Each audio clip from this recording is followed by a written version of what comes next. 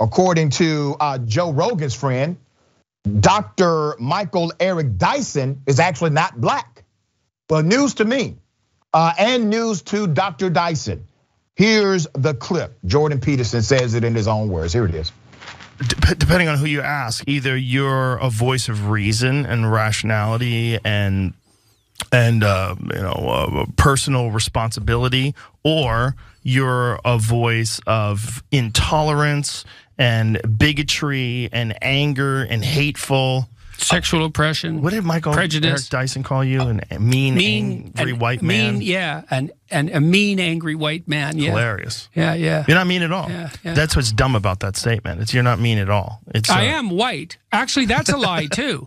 I'm kind of tan, and he was actually not black. You're tan, because I'm darker than you. Yeah, that's ridiculous. Yeah, but neither of us are white. Well, I'm Italian, and mostly. He was brown, not black. Well, isn't that weird? Yeah, it's really weird. The black and white thing is so strange because the shades are so tan and brown. There's such a spectrum of shades of people. Unless you're talking to someone who is like 100% African from the darkest place where they're not wearing any clothes all day and they've developed all that melanin to protect themselves from the sun. You know, even the term black is weird. And when you use it for people that are literally my color, it becomes very strange. Yeah. You know. Not stranger than two white privileged men debating on who should be black or not. Not more ironic than that, I promise you.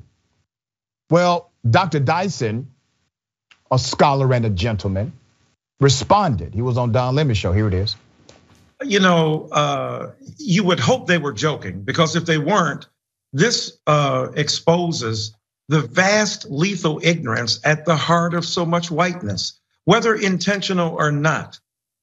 We all know that black is not a phenotypical reality. We're not talking about a genetic predisposition toward darker skin. We're speaking about an existential context. We're talking about a philosophical idea. We're speaking about rooted cultures in deep histories that have vast traditions that have generated complicated identities. And we know that blackness, in terms of its identity, ranges from vanilla vitality to chocolate charm, and all ranges in between. So it's not about shade. It's not about a kind of inherited characteristic of race. Race is, as we've been arguing in school, and I would advise Dr. Peterson and Brother Rogan to take a class. When we talk about race as a social construct, what we're saying is it's not about a biological determinism. It's about an inherited set of beliefs that depend upon a society to imbue it with meaning. And therefore, it's not simply about who you are, your skin color, your hair, your shade and tone. Now, while they unsuccessfully challenged my blackness, they damn sure proved their whiteness. Indifferent to history, oblivious to truth, and indifferent to reality. You know, when somebody breaks it down from the rooter to the tutor, it's not much more you can say. I guarantee you Joe Rogan won't be inviting Dr. Dyson on his program.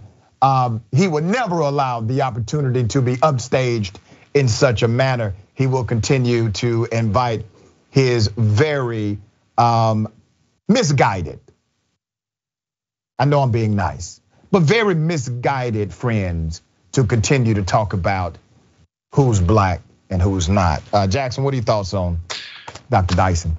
Yeah, well, you know, obviously he very eloquently stated everything that needed to be said. But, you know, my overall thoughts on Jordan Peterson, other than obviously him being very white, is, you know, like generally he's just a guy with self-help that actually can be rather beneficial to people who are just looking to improve themselves.